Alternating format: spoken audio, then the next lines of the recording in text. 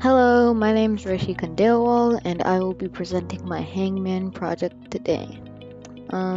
So I ran the code and it has outputted this Hangman drawing, and as you can see there are 5 letters, so I will try to guess what the word is. Let's try B. Is it right? Yes, it is. Okay. R? Yes. Okay. Q.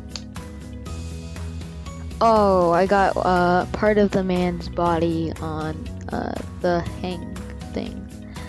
And E. Yes, I got one of the letters. I think it's break. Let's try A. Yep, it's gonna be break. And as you can see, it has outputted yay. So I've won. That's very nice. Okay.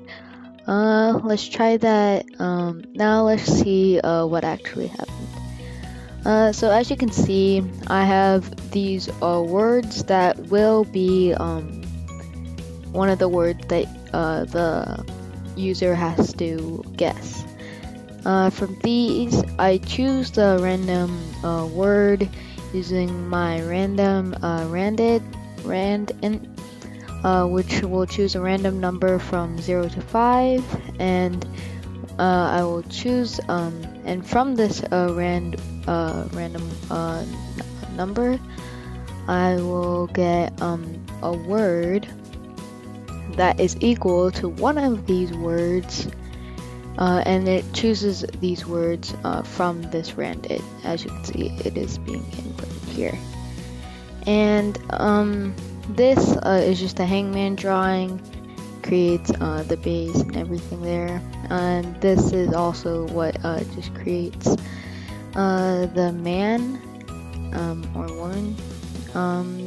And this is where all the coding and like actual stuff really is. So it says while limb count, which is the body, is less than 6, so like before there is a head, a body, 2 arms and 2 legs, and the letters left, which is how many letters left are in the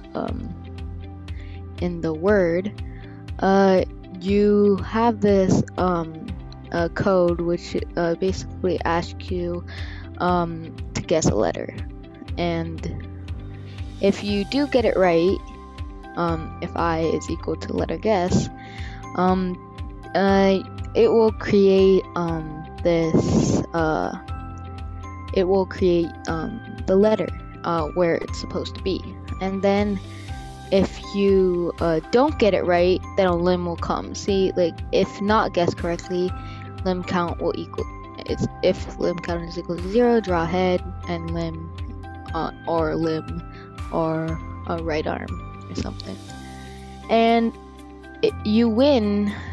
And with the letters left equal to 0, you get yay, right? You win.